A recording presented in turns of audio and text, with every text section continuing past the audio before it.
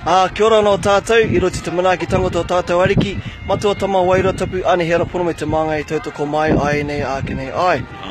No reira, kei konei mātou ki te taha o tēnei o ngā kai kōrero o konei, ki te kōrero mātou e pāna ki etahi o ngā āhuatanga kōrero pē o te Whangaehu.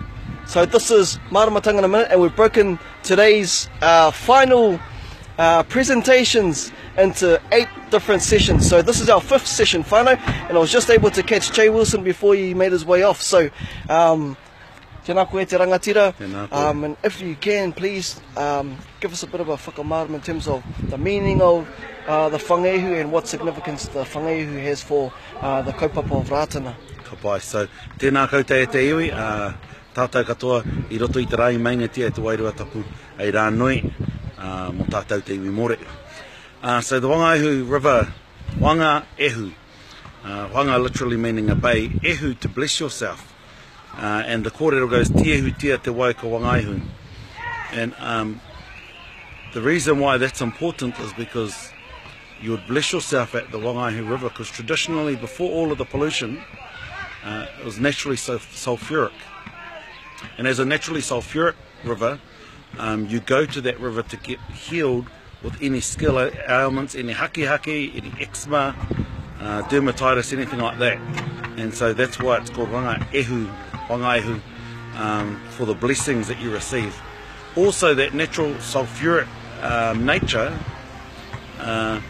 used to mean that it was a great river for whales to come every migration, because there's heaps of kai at the mouth, and you talk to anybody 35 years ago and backwards, they will talk about how much kai there was in the Whangaehu before the pulp mill got established upstream. And so the phenomenon of having the 2 whales beached at the mouth of the Whangaehu is not only significant from a wairua sense when the Rātana saw those, but also tukuiho.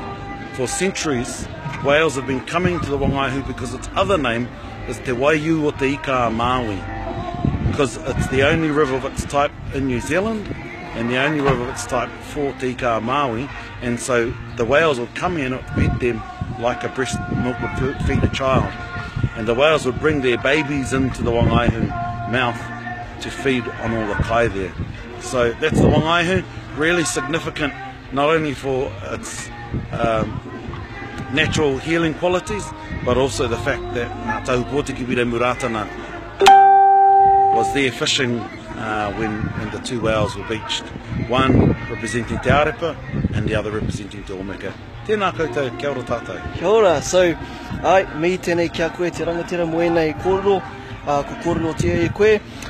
O tira kia koutou, te honga mātaki, mihi anō tēnei kia koutou I tēnei rā, nā manaaki tango I honga mana ki rungi a tātou katoa, ko te māngai he tautoko mai, ai nei ake nei ai. Kia ora tātou.